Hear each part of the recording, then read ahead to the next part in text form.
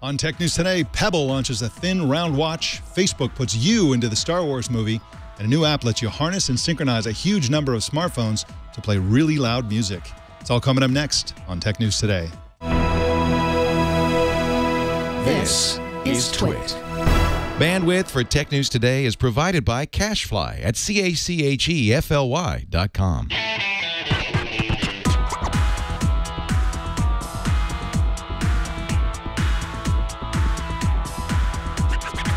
This is Tech News Today for Thursday, September 24th, 2015. This episode is brought to you by Braintree. If you're working on a mobile app and searching for a simple payment solution, check out Braintree. With one simple integration, you can offer your customers every way to pay. To learn more and for your first $50,000 in transactions fee-free, go to BraintreePayments.com/TNT. And by Prosper. Prosper is a peer-to-peer lending marketplace that connects people who are looking to borrow money with those who have money to lend. Visit prosper.com/twit and receive a $50 Visa gift card when you get a loan. Tech News Today is the show where we talk about the tech news with the journalists who report it. My name is Mike Elgan, and our co-anchor today is Fusion editor Kashmir Hill. Hey, Kashmir, how are you doing today? I am good. Good morning. Good morning. Now, you told me right before the show that you interviewed one Edward Snowden recently, and that hasn't aired yet, but what was that like? Like, what was he like in an underground bunker? Like, how did that happen? We had a Google Hangout, which is how he usually does his kind of public talks. This will air tonight at the EFF Pioneer Awards, and you could tell there's a green screen behind him because, like, every time he moved, I would get that weird blur that you get on his edges. So yeah, it was fun to talk to him. Did he leak anything? No, he didn't. I actually asked him whether John Oliver, when he handed him that folder that he said his scandalous selfie was inside, whether it really was a photo of John Oliver's private areas, and he would not tell me. He said he could neither confirm nor deny. He's pretty good now at keeping things under wraps. Although that sounds like a yes to me. You know, otherwise he would just say no, no, no. So how can people enjoy these Fusion Awards that you talked about? What is the URL for that? So this is for the EFF, actually, EFF, the Electronic Frontier Foundation. It's their Pioneer Awards. You actually have to be in the audience in San Francisco tonight, but I'll have a story coming tomorrow with our interview. Okay, wonderful. Can't wait to see that. Well, let's jump right into the news. We have lots of it and not much time because, of course, we're going to be live blabbing the Oculus event at 10 o'clock this morning Pacific. So we got to move through this pretty quickly. Let's get started. Virtual reality is virtually real, but who will create the content? If a startup called Voxelis has its way, you will. Daniel Terdiman is a senior writer for Fast Company and joins us now. Welcome to the show, Daniel. Hi, thank you very much for having me. Thanks for being here. Now, are you at the Oculus event in Los Angeles right now? I am literally on my way over to the event right now. So if you hear some traffic noises, because I'm crossing streets in Hollywood. It is Los Angeles, after all, Hollywood, etc. So there is going to be traffic. So tell us about Voxelis. What is this thing all about? This is about user-generated content for virtual reality. They're sort of attacking the idea that, you know, when all the virtual reality hardware comes out, you know, like the Oculus Rift when it is released next year, early next year, that there's going to be, you know, a dearth of content because no matter how many professional companies are making content, it just doesn't scale to the amount that's going to like really get millions of people, you know, feeling satisfied with the hardware they buy. So they think that users are the way to do it by creating a system where just about anybody can make a virtual reality game. They showed me a demo yesterday, and they really made it happen in 5 minutes. They created a very simple game, uploaded it, and I was able to play it on Gear VR. This literally took 5 to 10 minutes. Hey, Daniel, thank you so much for doing this, and I really hope you are walking safely. What platforms is this going to work on? Will it work on any VR platform? It's cross platforms. And they're platform agnostic is the way they put it. They built it on Unity, so it'll work. Initially, it's going to be on Gear. It's going to be on Rift after that, but they want it to be working on any VR system. And of course, the way this works is you have all these objects which are being created, and they're quickly churning them out, and you essentially compile the objects that they create. But will third-party companies or users be able to create objects, or do they have to wait for the company to make them? No. Initially, what they're launching right now is their content creation system, which comes preloaded with a couple hundred objects. They said they're going to add more objects every week or so. Eventually, though, they're going to create an app store, and in the app store, users will be able to upload their own objects, so that anybody who's building can, either use their own, use the ones that are preloaded, or buy ones from other people. All right. Well, how about price and availability? How can people get their hands on this thing? The content creation tool is available now, and there's a link to that in my story. The App Store is going to be later on. I can't remember off the top of my head exactly when they said. And pricing, it's all going to be free. What you'll be paying for is that content. If you want to buy somebody's object or something, if they make a really beautiful building or a landscape or something, you'd be paying for that. Wow, that sounds really, really cool. Daniel is at fastcompany.com, and you can follow him on Twitter at GreeterDan. Daniel, thank you so much for tuning in, especially as you're hoofing it across Hollywood. It's sorry great background. Sorry about that. No, it looks great. It didn't sound quite that great, but it looks fantastic. There's some Gucci bags in the background. Fantastic. Yep. Thank you so much, Daniel. Okay, thanks for having me. All right, well, we have a breaking news story. Facebook is down, so everybody panic. What are we going to do? I don't know. I guess we'll just keep doing the show.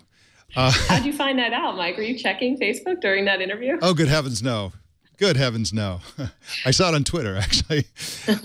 All right, well, more news in a second, but first, let's talk about Braintree, one of our sponsors today. Braintree, if you want to take Bitcoin, there are actually people out there who want to pay for your products and services using Bitcoin. And, of course, Braintree, Bitcoin just is automatic. You just install, and use the code for Braintree, and you are able to accept everything, credit cards, you name it, Apple Pay, whatever it is that's happening in terms of the world of payments.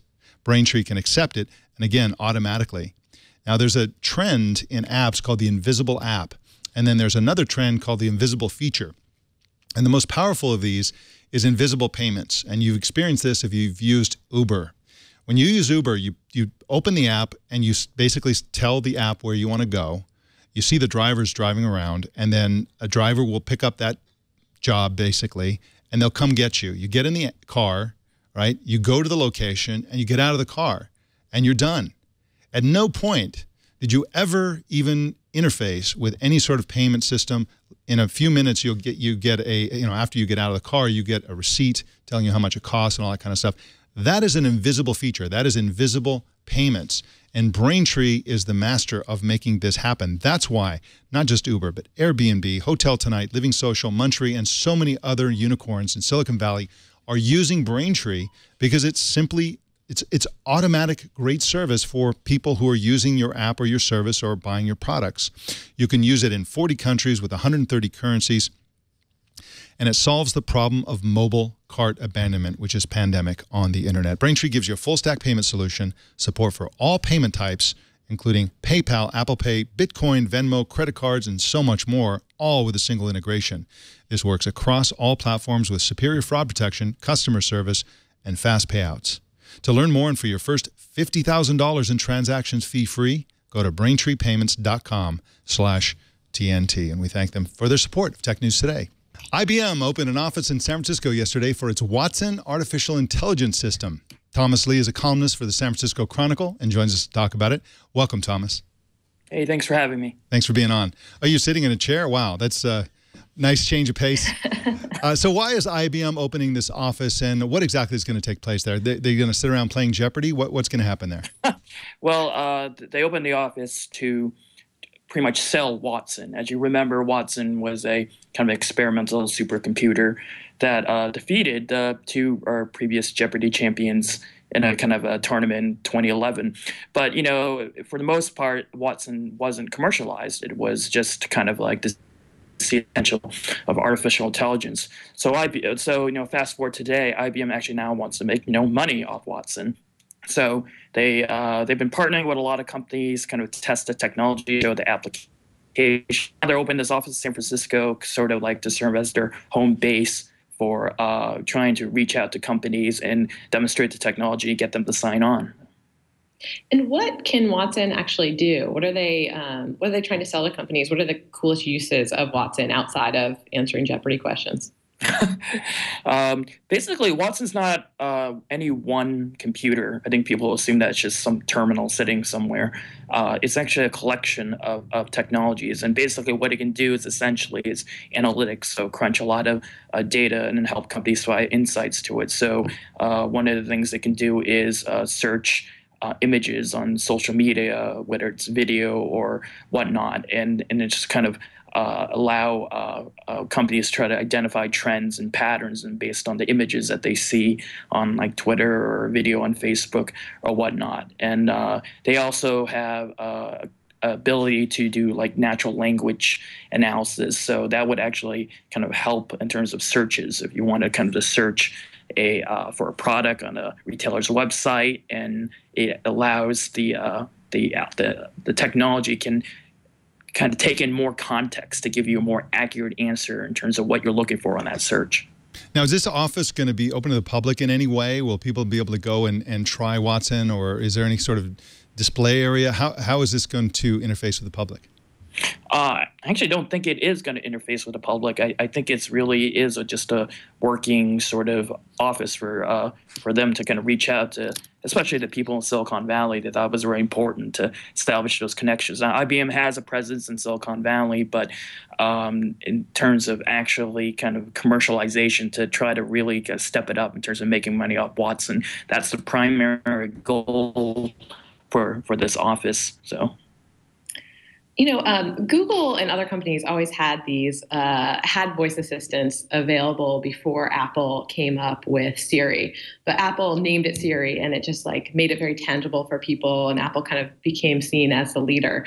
Do you think IBM naming its big data analytics tool Watson has been helpful in the same way, or is it limiting because we associate it too much with Jeopardy? Well, I think that's a really good question, because I think we're talking about relevance of Watson, right? So it's been around, but it hasn't kind of really done anything, at least commercially. So, I asked IBM folks, these days, Silicon Valley dominates the discussion. We talk about, Siri and Google and search and all that, and they're all working on their analytics, right? They're all working on big data. Everyone is working on big data analytics and artificial intelligence, and there's a lot of venture capital money that's flowing into these things.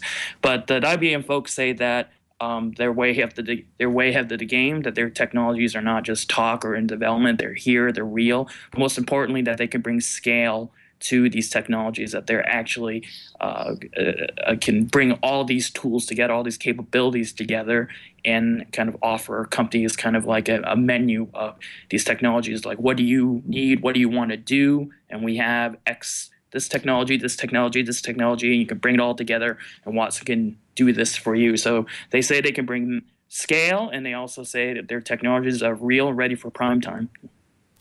I also think it's interesting that, of course, the Silicon Valley and the peninsula and Mountain View and Palo Alto, et cetera, has been largely taken over by the giant companies, the Googles, the Apples, the Facebooks, and so on. And the startup scene has really gravitated to San Francisco, and I think that's a strong reason why they would go to San Francisco. So that is yet another, badge for the city of San Francisco as the center of startups in the world. Thomas Lee is at sfchronicle.com and on Twitter at @ByTomLee. Thomas Lee, thank you so much for joining us today. Hey, thanks for having me. Appreciate it. Pebble yesterday released a thin and round smartwatch called the Pebble Time Round. Scott Stein is a senior editor for CNET and joins us to talk about it. Welcome to the show, Scott. Hey, thanks, Mike. Besides roundness, what's new in the Pebble Time Round? Well, roundness and thinness is kind of the big thing. It's meant to run very similar software to the Pebble Time Steel. And in fact, previous Pebble watches are going to be updated to take advantage of timeline and some of the new software elements, even going back to the original Pebble. So this is really a design play. And it's coming hot off the heels of the previous Pebble watches that came out just this spring and summer. It is a shorter battery life. It makes compromises in some of the things that we thought of Pebbles as being superior in. 2-day battery life now instead of 7 or 10 days, and water resistance is not quite the same, but it's meant to be more attractive and look more like a regular watch, and it's being sold at similar prices to the previous Pebble times. Scott, I know you have tried many of these smartwatches, and you gave this a very glowing review. Do you like this more than what else is out there, and why? Well, I do like the Pebble watches because I think right now it's very evolutionary. This one, I think, is one in a series. So I like that their effort is going towards being smaller, because I think people don't want something quite as clunky on their wrist. But I do wish it had more battery life. I think that was a great building point. You don't want to have to charge things all the time. I think it's interesting that Apple has kind of set a new expectation that you're going to charge these things on your wrist every night. I really like that Pebble was countering that. Now it looks like they're kind of moving in the direction that Apple and others are. I think that it's great that all these watches are going to share common software, although recent kind of discovery I found is that it's not going to be quite so simple with the Pebble time round. The apps are going to have to be modified a little bit to take advantage of that round screen. The question is, how many app developers are really going to make the effort to do that? Would it make it sort of like less powerful device? I love the idea of Apple having an effect on the industry by lowering expectations for everyone, making it easy. So are you saying that the old apps won't run on this? Well, they will run with modification. And it's funny because when I first met with them, they were suggesting that they would run, and then I did get an update saying that there's an SDK that will allow those apps to be modified to work on the round, which is what would make more sense. The basic elements of notifications and things like the timeline, which actually that's what most people use a smartwatch for, those will work right off the bat. But if you do want to run some of those apps from the App Store, it could be that a lot of these apps may need to be modified to work. And again, I wonder, you're looking at so many different wearables and everything's getting kind of so fragmented in this landscape. Where are app developers really going to focus on? Are they all going to leap aboard and make stuff for this brand new watch? Odds are probably not, because you have so many other Pebbles that are square. It would take a certain effort to get to that point. So I think inevitably it might mean that the round is more of a fashion play, meant to be kind of a pared down experience, even though it's still fully fledged to some degree. I think it's more about getting notifications in case you miss them versus the full Pebble experience. I think I bet by the end of the year, it'll sort of feel like that. Okay, so how much does this thing cost? I know there's a range of prices, and when can people buy it? Well, it's available for pre-order now. It's $249, and it's going to come out November 8th, I believe. That's going to be a retail release. And that brings up a question about everyone who had pre-ordered or backed things through Kickstarter. Pebble made this big Kickstarter play with the previous Pebble times, and there's a lot of internet frustration because they didn't necessarily know this other watch was going to be coming. That brings a second point, which is those who had just Kickstarter back the Pebble Time Steel, they are offering you a chance to change your order or try on both, which is a nice touch. But for those who bought the Time before, and I was saying that the Time is a really good watch too, it's a bit of a surprise. I think, though, this is going to be a really different type of watch, and I would bet that a lot of people who bought that previous one were like me, were going for the battery life and the full water resistance. May be happy to know that the new one is not providing more of that. It's a different idea. Now, I suggested that there was a range of prices, and you said it was $249. Is there not more expensive ones? I didn't see that. I have to check the full price range. We were told it was $249, maybe depending on different types of bands that you get for it. But the goal is to make this thing pretty affordable. Eric Mijagovsky had mentioned when I was talking to him that they see themselves as the Swatch of the smartwatch world, looking at Apple is sort of making they are making an Hermes watch, but the Hermes or the Rolex pushing in that direction. I think the price gap is a little closer than that, so it's a little bit different if you're buying one of the affordable Apple Watches. But I think that that's an interesting idea, that they don't want to go too high, and they realize that this is going to be sort of more for people who buy maybe type of a diesel watch, or a watch at a store that's not super expensive. That's the utilitarian pitch here. Jason has also been looking this up behind the scenes and tells me and confirms that it is in fact just one price. So that is nice. It doesn't, like the Apple Watch, go up to $18,000, for example. Right. Scott Stein is at cnet.com, and you can follow him on Twitter at JetScott. Scott, thank you so much for joining us today. Hey, thank you. A new product from HipChat called HipChat Connect is scheduled for a November beta launch. Sean Captain is an independent technology journalist who got an exclusive look at HipChat Connect and wrote about it for Fast Company. Welcome to the show, Sean. Hi. So glad you're here. Now, how is HipChat Connect different from regular HipChat? Well, what their goal is to make it so essentially you never leave the HipChat app. So what they've done is they've taken the right third of the app and brought it so that essentially another app can come into and actually appear like in a window in HipChat. So you're never really leaving the HipChat window. Sean, it seemed like every time you tried to get HipChat to tell you about user numbers or revenue, they didn't really want to reveal that, whereas Slack has been quite open and transparent about those numbers. How do you think HipChat is doing in comparison to Slack, who's their biggest competitor? Yeah, no, that's a good question. We pressed them several times to give us numbers. I have some anecdotal information that says that HipChat is actually doing fairly well. I mean, they've been in this market for close to 6 years, and they have established a customer base. So I don't think they're getting wiped out by Slack, but until they give us numbers, we can't prove it. Now, you tried or saw a demo of an app working inside HipChat called New Relic. Can you talk about what that was like?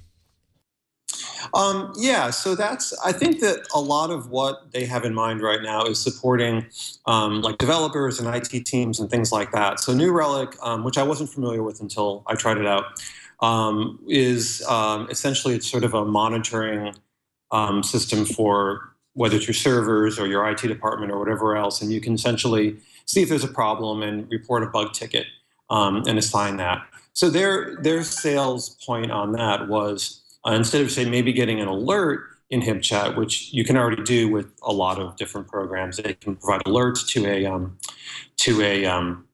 messaging app.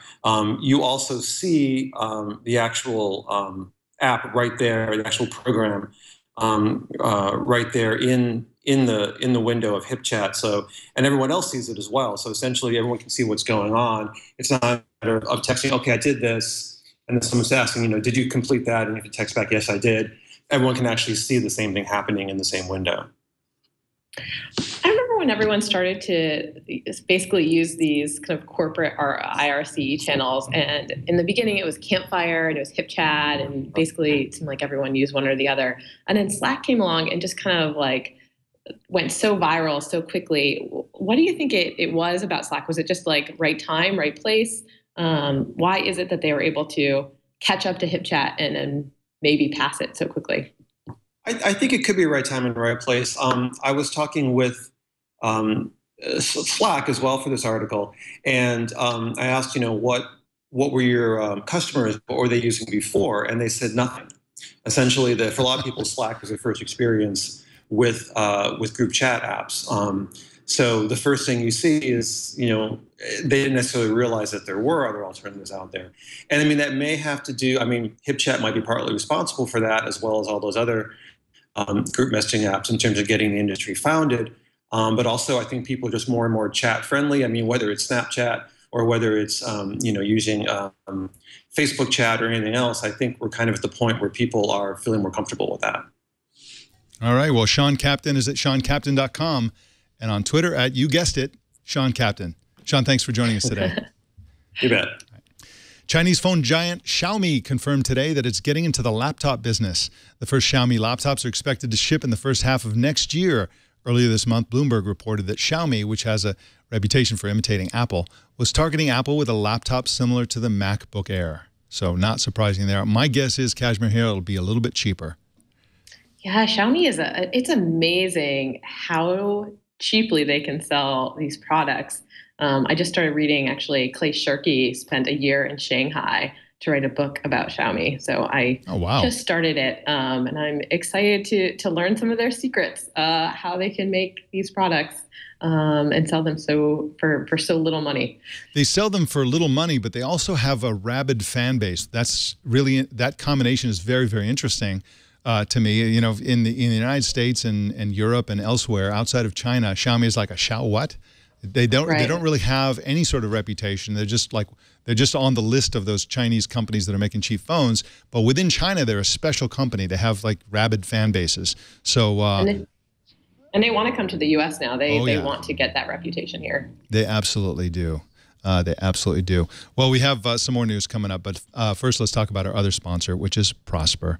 You know, there aren't very many good ways to borrow money, and of course, borrowing money is often a very good idea. If you've got high interest credit cards, that's a huge waste of money. It makes a lot of sense to go to prosper.com and get a loan and pay off those credit cards. You'll save a ton of money. It also makes sense if you're starting a business to borrow money, or if you want to fix up your house. Lots of good reasons to borrow money, not very many good options for borrowing money. Prosper.com, of course, is the mother of all good options for borrowing money. You can borrow up to $35,000 in as few as 5 days and use the money for just about anything. All you do is you just go to the site, you give some basic information about yourself, you check your rates and review your loan options, and once lenders come along and invest in your loan, the money is deposited directly into your bank account, and then monthly loan payments are fixed, and they'll be automatically deducted from your account. There aren't any hidden fees or prepayment penalties, and the interest rate will never change. This is a great loan, and so it's all very internet-y and Silicon Valley-ish. It's all above board. You know exactly what you're getting when you go into it, and it's just very, very straightforward. Now and for a limited time, Prosper is offering Twit viewers and listeners a $50 Visa gift card with your low-interest loan. You can get up to $35,000 in your account in as few as 5 days and a $50 Visa gift card. Just go to prosper.com/twit for this special offer that's just for you. In courtroom drama news, the whole concept of app-driven services provided by independent contractors is under threat by more legal action. As we reported previously, Uber and Lyft are facing lawsuits over the reclassification of independent contractors as employees. And now class action lawsuits are going after Grubhub and DoorDash. And another lawsuit is a demand for arbitration on behalf of a San Francisco driver who drove for a company called Caviar. All these lawsuits and complaints, including the Uber and Lyft ones, were filed in Superior Court in San Francisco by the same Boston attorney, Shannon Liz Riordan. These lawsuits generally claim that these on-demand economy startups treat contractors like employees without providing them with the benefits that employees are entitled to. Now, Kashmir Hill, I don't want to rush to judgment here, but I don't like the feel of this, simply because as we've said a couple of times on the show before, there's a cost benefit to these kind of on-demand services, to being a provider, to being a contractor for these things. You get tons of flexibility. There are many other benefits. And then there are downsides compared to working for a big company. You don't get, healthcare, you don't get this, that, and the other thing. And you make that choice. You say, okay, I like that set of costs and benefits, and I'm going to choose to do that. And then after having done that, after the fact, they want to come back and they already got the benefits, and now they want to erase the costs. It just doesn't feel right to me. What do you think? Yeah, I do think it's quite complicated. I interviewed Shannon earlier this year and profiled her, so we talked at length about this. I mean, these are really a new business model, and they don't fit that well under existing labor law. The crux of her lawsuits is that there are certain ways in which these startup companies operate kind of like traditional employers. Like you have a free schedule and you can work whenever you want, but then Lyft and Uber will have kind of incentives for making sure you work 40 hours a week because you'll make 10% more as a driver. And so there's little ways in which they're kind of trying to make it seem like these are regular, reliable employees when they're contractors. I think it's a real gray area, and it's hard for the judges to make calls on these. Right now, it feels like Shannon Riordan and the other people that are suing the startups are having some legal successes, but we'll see what happens down the line. Yeah, it just scares me to death. It feels like, I don't know, European or something, to strangle a new concept that could be revolutionary in its cradle before we really even know what it is, through legal action and through the courts. Yeah, when Homejoy shut down this year, they kind of in their goodbye statement, they basically made a nod towards these kinds of suits and said, this is why we can't do this. We need to treat these people as contractors, and they're trying to turn them into employees. So we're definitely seeing that. And in big number news, we have a gigantic number, 200 billion. That's the net worth in U.S. dollars of all the technology chiefs who gathered at Microsoft's Redmond campus yesterday to meet Chinese President Xi Jinping. And Bill Gates wasn't even there. Topping the list was Amazon CEO Jeff Bezos, who has a net worth of $47.8 billion, with Facebook CEO Mark Zuckerberg worth slightly less than that. Notably absent was Google CEO Sundar Pichai. Google and China, of course, don't get along very well because Google is one of the few companies to stand up to the Chinese government's hacking and censorship. Kashmir Hill, this is a kind of a funny thing. Everybody going to, it's weird, for example, to see Mark Zuckerberg at Microsoft's headquarters and to see Tim Cook at Microsoft's headquarters. I wonder if he's ever been there before. Yeah, there are a lot of men in that photo, not a lot of women. That's right. And I count two. Yeah.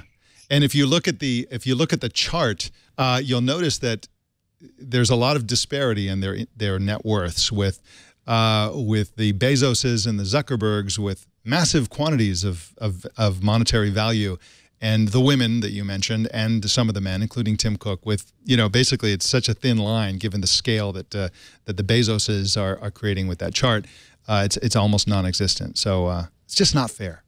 All right, well, in news, you can lose a clip from the upcoming movie Star Wars, The Force Awakens, was posted exclusively on Facebook. Video is a 360-degree video, meaning that you, the viewer, are inserted into the scene, and you can look around in all directions by moving your mouse or swiping across the screen or touchpad. Well, the posting of the video coincided with today's Oculus event, the keynote for which will be live blabbing right after this show, and literally we're going to start in like 5 minutes.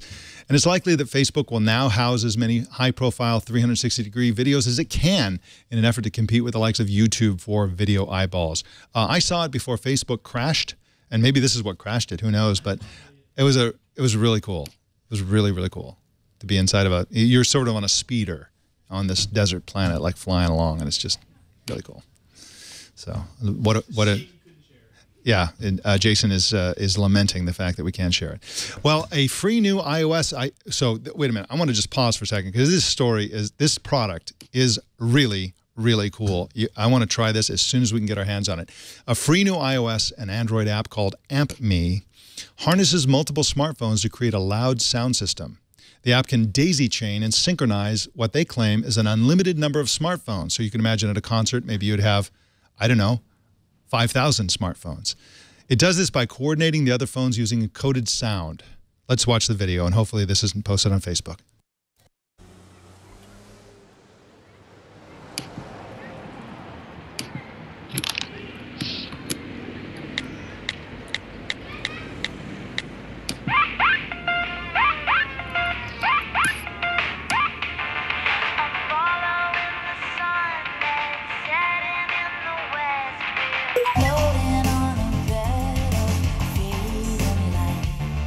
So they synchronize the phones, and suddenly it's a Sonos. But this concept, I think this concept is great, and it reminds me of a new Google product called Google Chromecast for Music, I believe, where Google wants to synchronize the various speakers in your house to do something very similar to this. And so this feels to me like a new category, Kashmir, of synchronizing speakers, phones, whatever, synchronizing music. And this is not done in any sort of like synchronizing by listening. I think they're using like these like very precise time clock type of synchronizations and having things play independently so that they sound like they're synchronized. I really love that. I was at a friend's house last night for game night, and he did not have any kind of sound system. So we took one of our phones and put it in a glass tumbler to make it kind of like louder. But this app sounds a lot better. Yeah, and there are other ways to do that. There's some companies that make these giant horns, look like a cornucopia, and on the top you sort of shove your phone into it, and it just amplifies it acoustically. They're very expensive, and nobody buys them, but they do the trick.